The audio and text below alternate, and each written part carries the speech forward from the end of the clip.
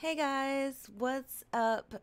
So I'm going to show you how to make your very own rare drop counter, like the one I have right here that I keep at the top of my stream. Once I show you how to do this method, you're going to think, whoa, that's super easy. After that, you'll be able to actually use this same method for things like death counters. You can use it for things like shinies, like shiny counters if you play Pokemon, and other things like that that you want to keep up with during your stream or on YouTube videos. So here we go.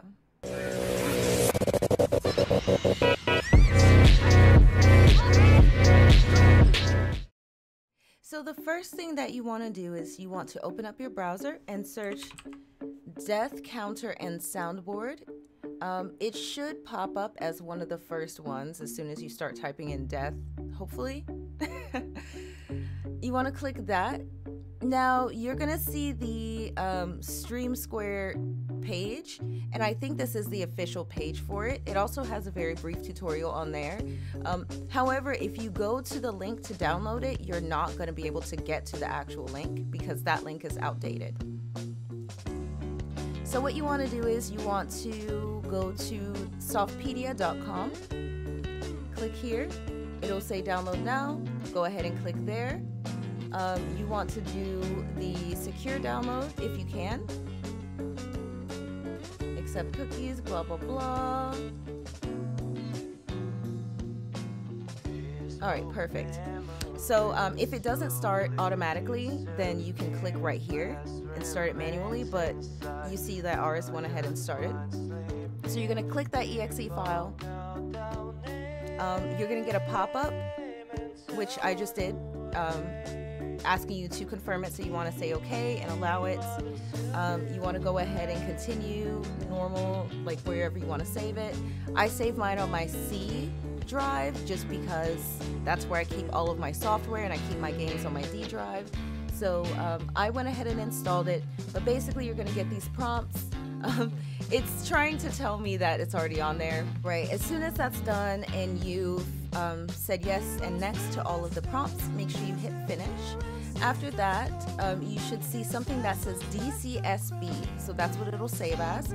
I created a shortcut to my desktop. I have one down here too, just because it's more convenient for me. But you want to go ahead and open that guy up. Now, I already have a counter, but I'm going to do a brand new one just to show you guys how to make one.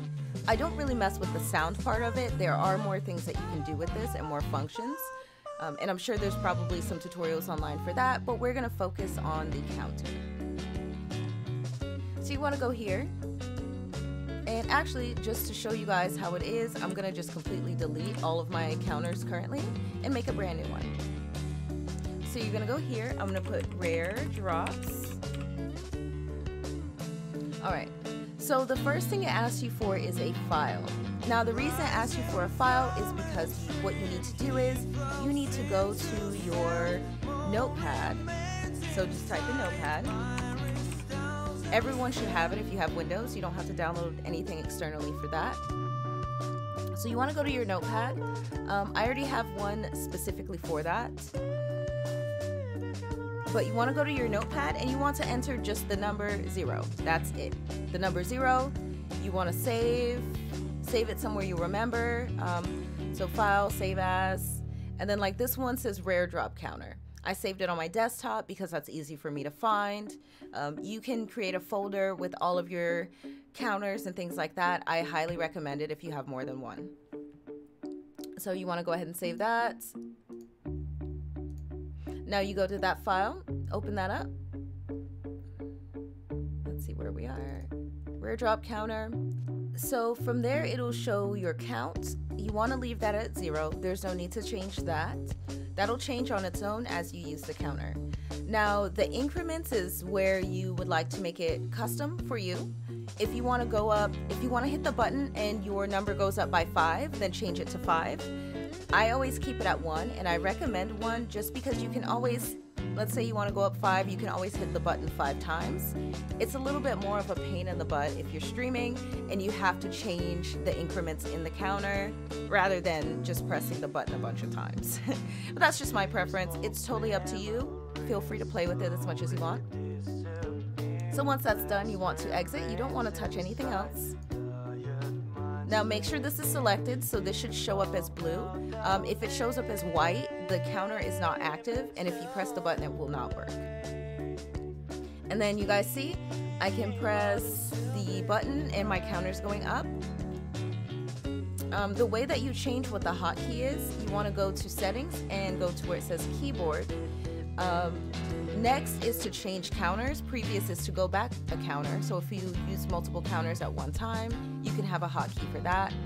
I have mine set as plus and scroll lock for the increment to go down because I don't use those buttons very often. So once you're done with that, you just exit out.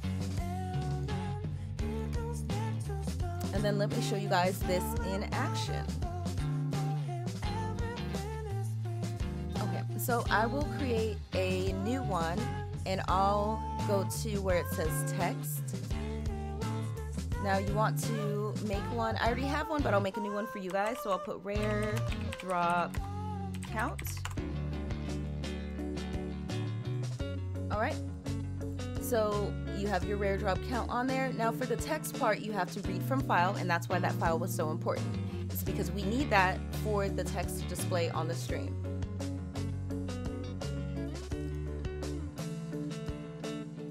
So I messed with it for a second. It's at 2, that's why it's showing 2, but let's put it back down to 0. All right, we got our text right here. I'll make it big. Normally I don't have this big, but I'll make it big just so you guys can like really see the example. So you have your 0 right here. Now we're going to go to our rare drop counter. Again, like I said, make sure that's selected and press our hotkey. So I press the plus and it's going up and up and up in increments of 1. Now I do have a tip for people who are Phantasy Star Online players. They recently fixed this issue where you don't have to tab out of the game, even if it's in windowed full screen. Previously, you would have to tab out of the game to make the button work. So you should be able to press it in the game. If not, what I do normally is I hit the Windows key just so my thing gets me out of the game, or Alt tab out of it and then press the button, which is a little inconvenient. And let me show you guys an example of what I mean right now. All right.